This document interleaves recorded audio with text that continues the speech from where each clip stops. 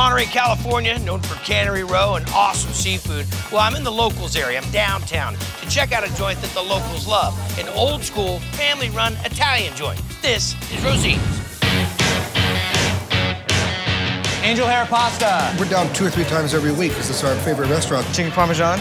I don't like it. I love it. It's better than my Sicilian grandma's. Wow, someone's out of the will. Authentic Italian's been headlining this joint since 1980, when Chef Jim Colcassi's parents, Jim and Rosine, made it a family affair.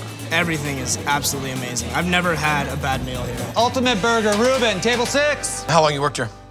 All my life, basically, since Your mom's 1980. place? My mom's, Rosine. Really? Yeah. Is your mom Italian?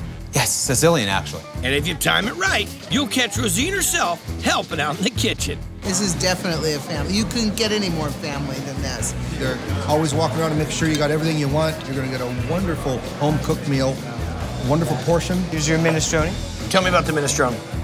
Minestrone's off the charts. The minestrone soup is one of the locals' favorites. We're gonna make our minestrone soup. Okay. We start with top brown. Then Do we get hot? No, we start cold.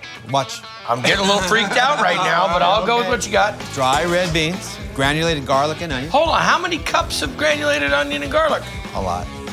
Sugar, oregano, sweet basil, black pepper, bay leaves, white pepper, tomato paste, beef base.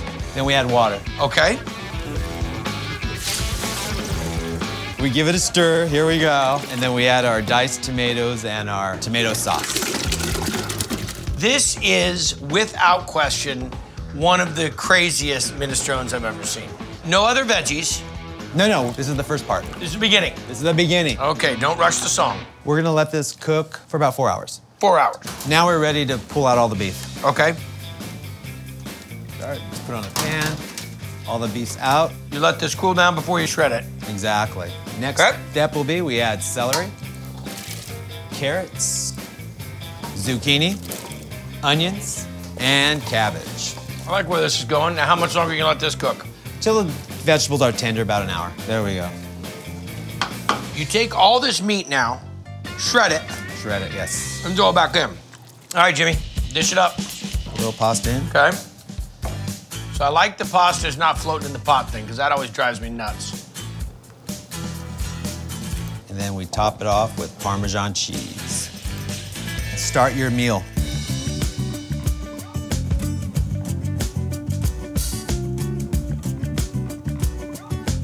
I love the cabbage in there, the shredded beef, not something you typically find in minestrone. A nice rich broth. I mean, the whole thing.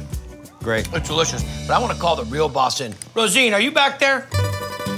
Now, this is the authority. Got a lot to be proud of, girl. Very nice to meet you. Thank you, Guy. Very nice. And look at her. I mean, to the nines. The hair, the bling. We have a rule that there is no, you can't wear more bling than the host of the show. Oh, my gosh. Minestrone.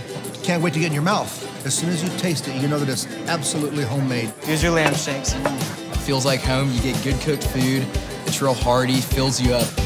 Come down Friday. That's when she's here, making the cakes. Or I'll make you a pie. Oh. You won't forget.